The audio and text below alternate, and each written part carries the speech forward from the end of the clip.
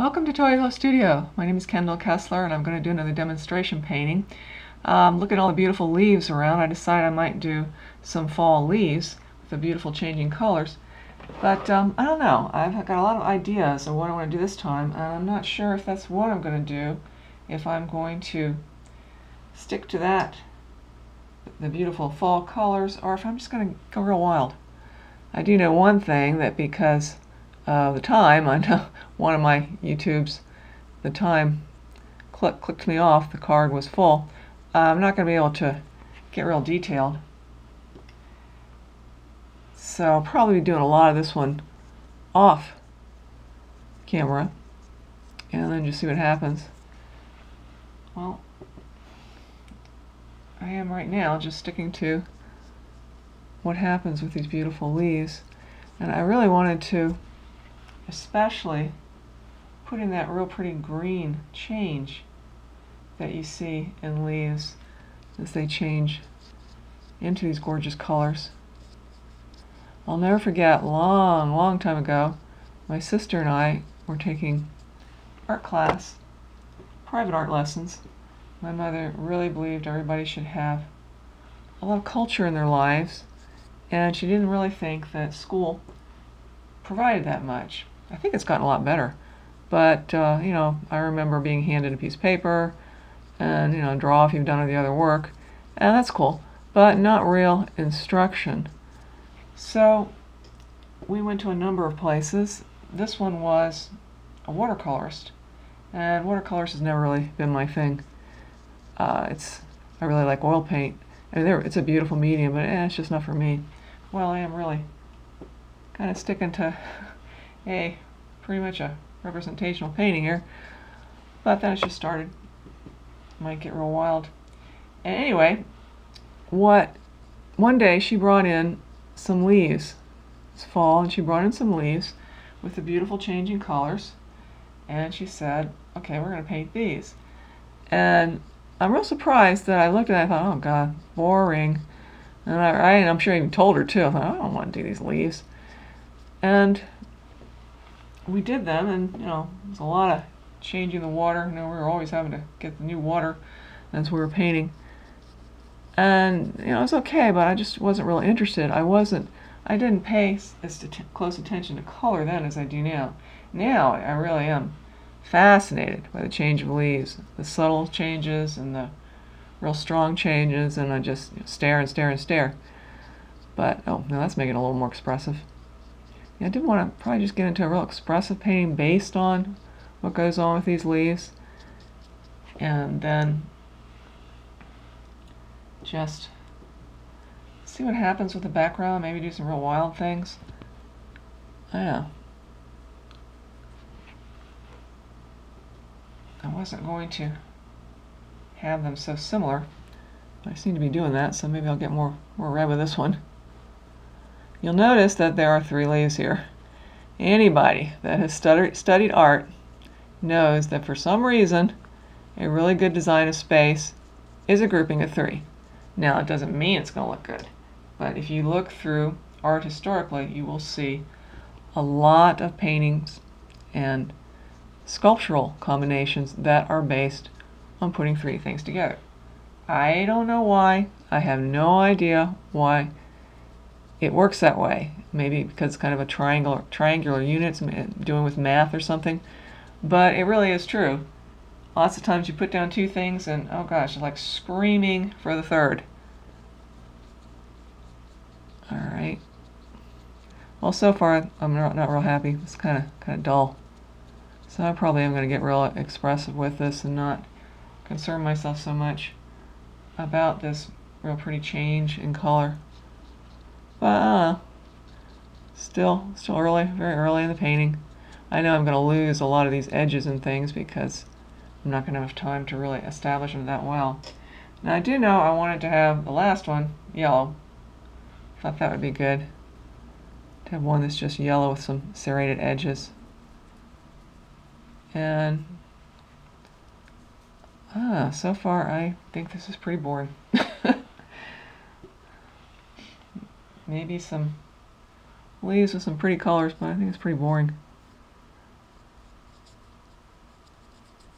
I do hope I'll have something at the end of this, because trying to have a YouTube every week, which is not easy. I'm an extremely busy person. It's really, really hard to do this, but I really wanted to try to draw more attention to my artwork and to grow my channel. So I've noticed that YouTubes really do get people to, I think, look more. I've heard that it's one of the best social media channels. And I'm going to do one where this small YouTuber thing, where a lot of people are saying, hey, we're small YouTubers, let's grow. I'm going to do one that real soon and see if that'll help too. I'm up to, I think, like 332 or something. And that's not a lot really on YouTube to really get anywhere. So I'm going to just keep at it. Been doing this for quite a while now. And getting really interesting comments. It's real nice to socialize with other people. A lot of people are giving me really great comments on my artwork, and I really appreciate that. And I was visualizing this with the veins of the leaves too. I'll probably do that, but I still might do it in a very, very expressionistic type way. Don't know. This is not at all what I had envisioned. I thought I was going to really just kind of start with these leaves and then get real wild with them. But I'm kind of sticking more to the way they look. And I'm not real happy with the way the green has worked out, because I don't think it's really showing that really pretty change as much as I thought. I think I'll put it on both of them too, because that's what I was really after, is how it changes really beautifully from the green. Well, I'll put in a background color, which will make all the difference, and then see what I decide to do. Now, what color am I going to use? I thought I might use blue. I don't know. Let's see. Some nice blue to really make these stand out. And once you get rid of the white, it's always a very, very different painting. For me. Now there are some people that they like to just leave things on white, and ugh. Not that it can't work, but to me it usually doesn't work very well, because white is the combination of all colors, so it overpowers the colors you have instead of letting them stand on their own and be expressive. And I would say that's my opinion, but I think that's absolute truth. And I don't really like the blue so much, so I'm going to get more into some blue-green. Good, time is going pretty quick. I thought this was going to be a lot harder to get this much done because of the serrated edges and everything. I don't know. I'm not real happy with it. I think it's just not really coming along to what I want it to be. I think the green helps a lot. Yeah, I think I better stick more with the green background.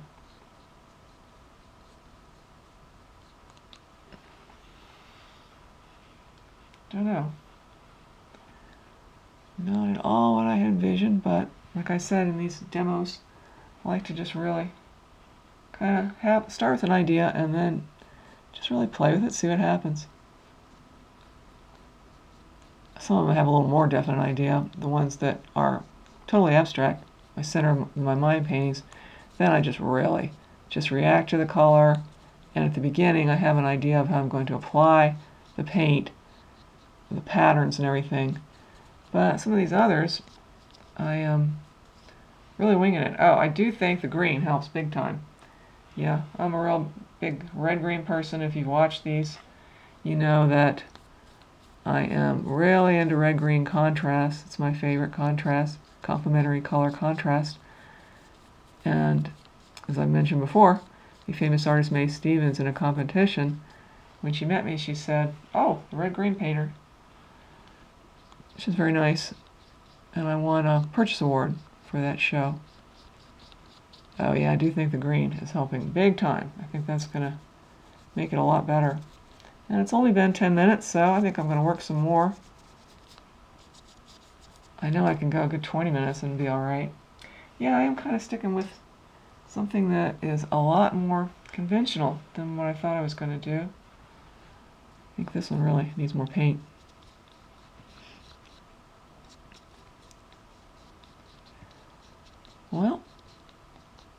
real surprised that I'm doing something that is really a couple of leaves, 3 leaves in a setting with the green background, which I think is much better than the blue. So I'm going to make that even stronger. And then I'm going to get a smaller brush and do a few more things. And then I'm going to quit and decide if I really like the green and the red, and see if I do a whole lot more with it. So it might be like what it is now, or it might change dramatically. And I always have the thumbnail, which just doesn't show up real great, on the YouTube, and then you can click on the link in the description to get a really good look at it. And as I said before, I don't know who's watching these, as I said before, these are on inexpensive paper with inexpensive paint, so they're not for sale. I don't like to sell things that aren't real quality, but you can get great prints, archival, great prints, and you can get wall art prints, you can get prints on yoga mats, you can get prints on just about anything, and they are beautiful. I've ordered them myself. They're just gorgeous. And the link, when you hit that link to look at this painting, you can look at all these selections to the right. Alright, I don't know. Not what I had envisioned, but I think it is coming along. I might just stick with a conventional painting of some fall leaves, or I might go back into them and do a lot more things to them. I'm not going to work a whole lot more. I think I need to get to that point where I'm just really making all kinds of decisions on how I want this to be. Not real happy, I must admit. It's not awful or anything, but I'm not real happy with how this is coming along. So I might have to do some things in the background and really beef up this. And I did want to have that change to from the green to the red more. So I'm probably going to be going back in and doing more of that real pretty subtle change that you see as we move into fall. So I might just be doing more of that. It's getting better. I don't think it's awful or anything. It's just it's not as exciting as I thought I was going to make this. I liked the drawing and I liked the space, and then I thought I could just do something really wild, and I'm not doing that. But I think it's starting to come together more than it was.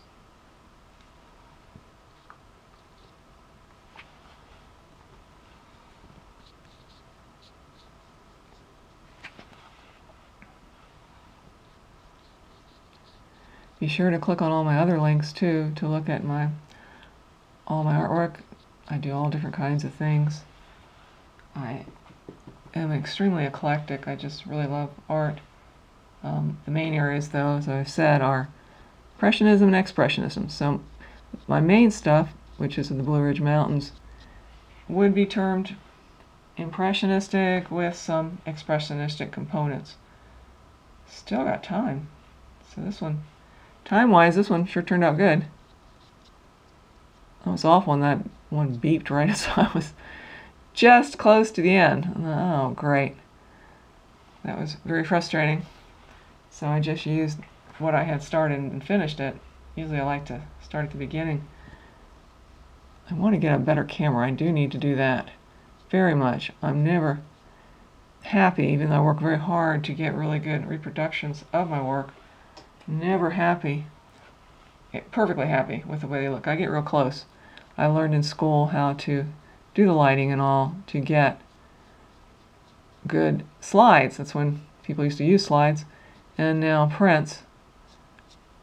And I know how to do that, but it's still, the camera, I think the camera's a bit limited. It's very difficult to get the colors exactly right. Boy, I'm not happy with this at all. Hate to say that, So I am going to put it up because I don't have a lot of time, so I'm definitely going to put it up as a YouTube. But I can't say this is what I wanted. So I don't know if I'm going to change it a whole lot or what, but it's just not what I had envisioned at all. I keep going back into that big one because that one especially bugs me. Art is a weird thing. As I've said before, it's not something you just know how to do. If it were something you just knew how to do, it would be boring. And I do know some artists, and I'm certainly not going to put them down or anything, but I know some artists that really do the same thing all the time, and they know exactly how to do it, and they have said to me that they kind of wish they hadn't even taken it up because it's just kind of boring. And that's sad. It's never boring to me because I don't know exactly what I'm doing, and I never will. And even though you see similarities in my paintings, they keep changing. They keep changing as I get more expressive, more colorful, and really, really complicated systems of texture. They have a topography all their own. I look back at some of my old ones, I think, wow, these are practically flat compared to what I have now. Getting close to the end here time-wise, so, well, it's only been 15, so I know I can go like 18 or 20. But I certainly don't want to go over. Well, I don't know, it's getting there. I think I'm just going to have some time by myself to really decide how I want this to be. Maybe do a lot more in the background or something, and just get a little more expressive. Just do a little more through here, and then I think I'm gonna quit. And then work on my own.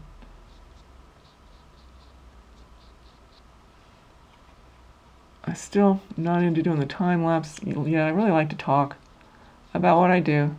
I taught for 20 years at a university, and for art pre students, I did demos at the speed of light, and I always, of course, talked and explained to them what I was doing and everything.